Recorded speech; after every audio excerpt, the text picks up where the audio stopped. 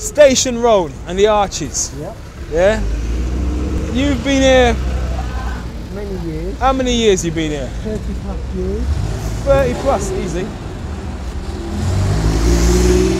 So what does that mean for the local, for all the business people along here? Well, it means that their businesses will come to an end overnight.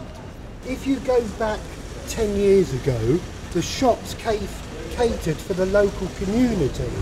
Right. And now, those shops have gone down and down and down. So there's even fewer shops catering for the local community. You going this way? Yeah. They're mostly catering for what we call retail tourists. They come into Brixton to drink and eat and then go back to where they live. Whereas the shops that are catering for people who live in Brixton, feel an identity to Brixton, are getting smaller and smaller in number. And if these shops go, these shops all serve the local community, except for the bar, which is just about to open. All the other shops cater for local people. His dad has been here for 38 years. Your dad's been here for 38 years? Yeah, the shop. And they're going to get you out as well? Yeah, it's right down the whole street, this side of Atlantic. 38 years? So what's that, 19... Late 70s. Late 70s? Yeah, I was born on this road, You born on Station Road? Yeah, I remember when they built this. I was a young little lad then, but yeah, I still do remember it. Wow. So how do you feel about this whole thing? My dad's coming towards retirement, so it's not that bad. It's just the way they're doing it. I mean, there's no, like, if I wanted to take over the business, I just don't have, I can't do that now, can I? Right. But he's just getting thrown out, basically. And it's like, you know, he's been one of their longest serving tenants. And he's getting treated like this throughout all the riots, we've been through. You know, when this place with the drug dealers everywhere, you know, crackheads everywhere. Yeah. We've been through it all. And nobody, you know, paid attention to us then, did they? Wow. And now, obviously, what they're going to do is, what I believe is, do up all the shops, triple the rent, and then automatically we won't be able to afford it. How long you been here? 15 years. How you feel? You feel like shit? You gonna stay here and fight?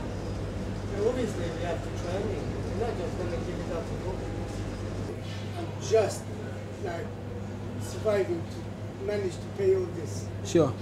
But even that, now, as you see, so many competitions, so difficult. So if they put 15 or 20,000 pounds or 30,000 pounds, no way I can pay that. So what do you think they're trying to do to Brixton? I've got no clue to be honest. Only advertising and this and that, what they see so far. Well, I try to make it a push. Not the Brixton anymore, like Piccadilly or someone else. Yeah. Bring all the posh people here, the poor people like us. Wow. I'd say what this little stretch of Brixton represents: Atlantic Road, going straight through to Station Road. This is really the heartbeat of the community, you understand? And as much as they try to drive the people out, man will always find a little something to do to generate a little bit of financial income, to pay their rent, to come back the next day. And once they get rid of these brothers here, once they get rid of all these men here, then the Brixton that we know as being a part of our community is finished, done.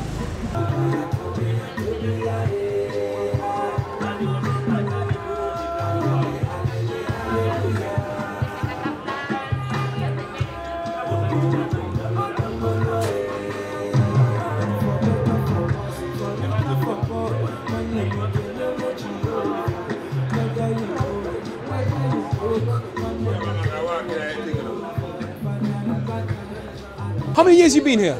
I came in Brixton 1975. Wow. I came to Arcade first. Yeah. So slowly come here, we're still here.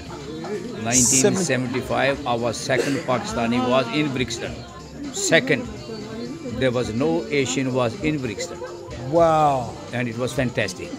People say Brixton is bad, but I'm not saying bad. It's fantastic. We had a very good time with everybody. We didn't get any problem. Yeah. You know? Yeah. 1975 is quite a long time. How's it affecting you?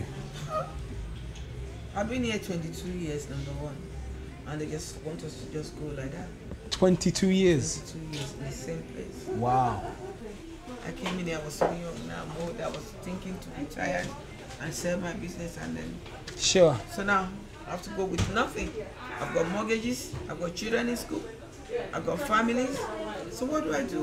Oh gosh. They says they give you 6 months. What, 6 months to do what? Yeah. What would I be doing for 6 months? Yeah, 6 months to go and find somewhere. Where's the money? Yeah. I put all my hope in there. The shop is from here to the other side, you know. Okay.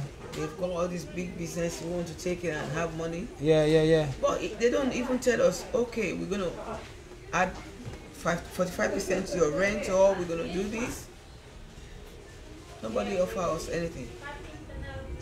Okay. They just say, go. So have the local councillors said anything about this? Well, one of the shopkeepers got hold of a cabinet member, and we're arranging a meeting with him. He said there's a meeting arranged for the 24th of the month, but we said that's too late. So we're trying to arrange a meeting next week with him to discuss what Lambeth can do to help us. I was going to say, and if there was anything that you wanted to get out of the meeting, what would it be? Well, Lambeth, 110% support. Because don't forget, the Network Rail have to get planning permission. Sure. So, you know, there's everything to play for, and if the council are supporting us, then we've got a chance. If these shops go, Brixton, as you know, will be finished.